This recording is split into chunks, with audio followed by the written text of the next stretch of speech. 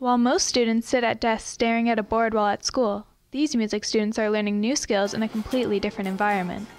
Jeremiah Crowley is the guitar teacher at South Windsor High School, and he is bringing a new style of teaching to his classroom with his online training. Students use the online software that Crowley developed to learn guitar at their own pace. This is particularly useful when students miss school. They can view the online lessons at home or at school and easily catch up to the rest of the class. The website helps students no matter what level they are on and can enhance players' ability on every level. Crowley also has past experience from his professional band where he plays guitar.